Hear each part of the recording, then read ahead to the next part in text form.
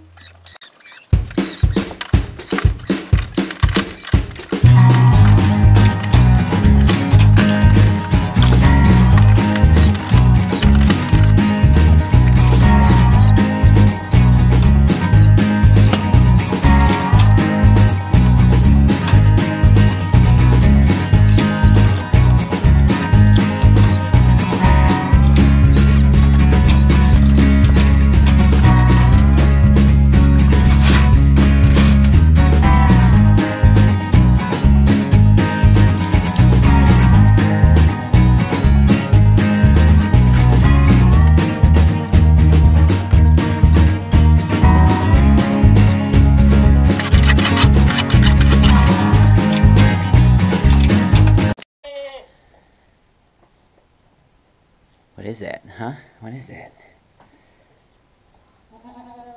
Does it taste good? Just look at the goats.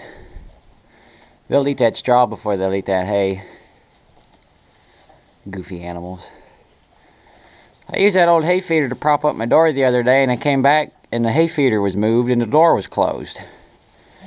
No, nobody did that. Them goats, I tell you how goofy they are. They'll climb through that to scratch on it, and then they'll get stuck in it and drag it around with them and lock themselves out. I had a clip I kept in the hole of the door to keep it open, and I can't find it. I don't know what I've done with it. It probably fell and got buried. So I'll have to come up with something else. I try to keep the door closed in the winter to block off some of the wind. I got the curtains down. I'm thinking I might open this curtain up a little bit. And that's what I did last winter, because once it starts getting cold and I close it up, I don't know if you can see it, but there's frost on the roof there. Well, it starts to condensate and you walk in here and it starts raining and not good. So that's what I do for that. I'm thinking about taking this feeder out and putting the one that's in the barn in here. I don't know what to do with that one. I built that one because at one point I had like 22 goats and I needed a bigger feeder. Well, now I'm down to 6 and I don't need that big of a feeder. They just get in it and poop. It's mainly that one right there. Yeah, that big old heifer gets up in there. And by the way, that's Lily. She's like the pet goat. My ag teacher, I bought her and some other goats from the ag teacher when I first got into goats. She's one of the OGs, the original goats. And a few years ago his barn burnt and he lost his whole goat herd. And that's the only goat surviving from his goat herd. So I'm going to hang on to her forever. She's like a pet. Then that big brown one, that's Dorothy. She's like a pet too, and then her daughter's there next to her. And I like the way her daughter's built. So I'm looking forward to seeing what kind of kids Dorothy will throw this year. And then over there, there's a mother and daughter combo, I think. They look really good with their winter coat on. They look real meaty and bulky, which is good. So I've been debating on getting rid of the goats and starting over fresh, but they give me something to do. If I didn't have these, I'd never get out of the house. So, and if I did get rid of them, I'd keep the better looking ones. And right now I'm actually happy with all of them except the one that just looked at the camera. She was in the group to get bred this year, and if she doesn't have kids, I'm going to get rid of her. And then probably just keep the ones I have left. I like the group that I have going here, so not too bad. This spring we'll get video putting the fence up. I plan on getting the fence put up. That's a goal for this year.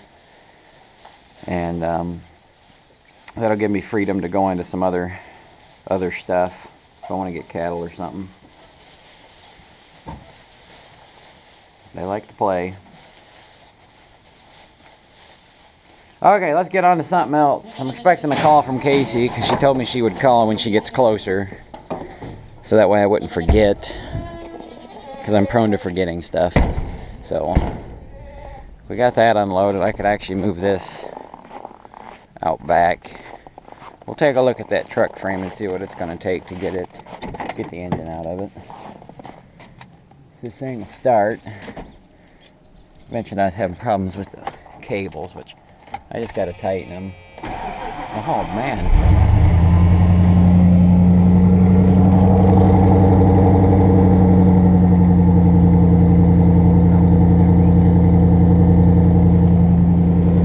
That straight pipe.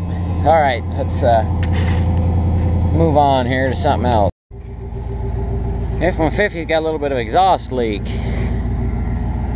I know where it's at too. The manifold's cracked in half on this side. There's a crack right in the middle. don't know if that's exactly where it's leaking or not. You can hear it when it revs, and it's got a squeal. You can hear it every once in a while. But JC asked if this was aluminum flatbed. Yes, it is. It's an aluminum flatbed. I went all the way to Illinois to get that because I got a heck of a deal on it. You'll never buy an aluminum bed as good as that one for what I paid for it. It was worth going out to Illinois for. And I actually thought I was going to Indiana, and it added 2 hours to the trip. So, whoops. But that's going on the loadstar, and it's sitting in the... hold on a minute. Okay. It's sitting in the pasture because I had it on a hay wagon that I didn't like to use, and it was one of those guys, that guy that I borrowed the hay wagons from. It was on one of them. So I had to take it off. Well, I took it off about where my truck's sitting, outside of the fence, and my excavator's not here to move it. It's easier to move with the excavator than it is the tractor. So it's sitting there, and when I get one of these hay wagons emptied, it'll go back on it. So, but I got a picture of it on the loadstar.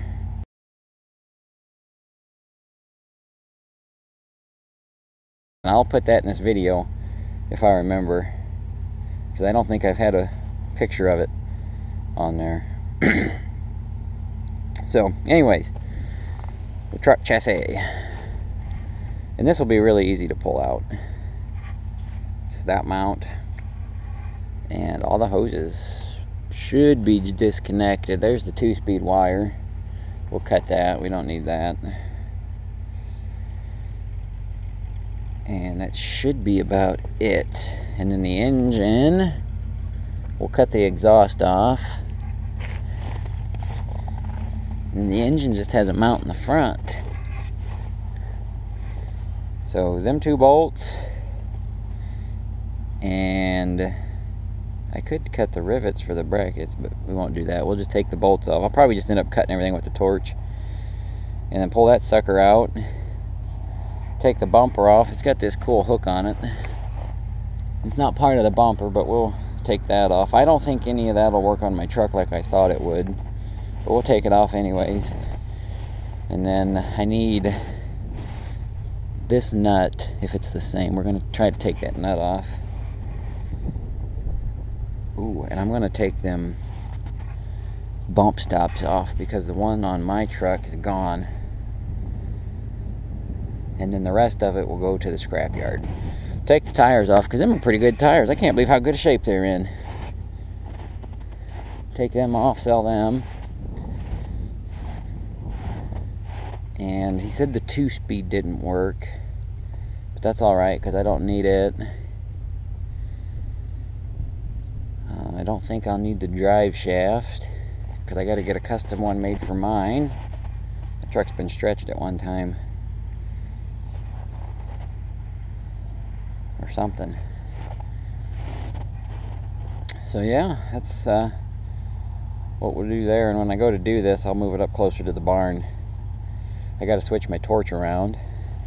I got to get this picked up, took to the scrapyard. That's aluminum. And I just kind of shoved that into the truck, or shoved the truck into that because I couldn't get the truck to steer the way I wanted to, and it's too heavy for my tractor, so I couldn't maneuver it the way I wanted to if I had my excavator. But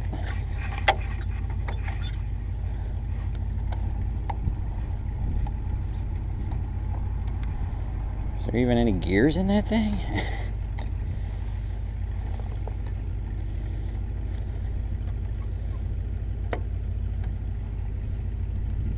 Must be disconnected or something, or it just shifts that smooth. I don't know. Alright, so I probably won't get on this project today. If I do, it'll be later. So I gotta figure out what to do now. So catch you in a minute. Just look at that truck. Would you just look at it? That thing is beautiful. Beautiful. Alright. So I decided I'm going to wait till Nick's back. We can knock that truck out in no time. So that way I can drive the tractor and he can guide the engine. So I just got to figure out where I'm going to put that engine when I get it out. Thought about setting it on the back of the truck, but the suspension's not mounted yet, and I need to get that suspension put in there. Maybe we'll do that someday soon. That way I could at least move the truck around. You know, it'd be nice to pull it outside or something. I'm pretty sure the axle's where it needs to be. I need to do some measuring. And I had that bed on here because I got to get the axle about right with the bed, because that bed has a gooseneck hitch in it already. And I thought there was marks. There is marks. Right there's a mark. Right there's a mark. That's where them bolt holes should be. There's a mark there. That's where that should be. Uh-oh, there's my call. And there's a mark here. I think that's where that should be. And then there's 3 marks here for that.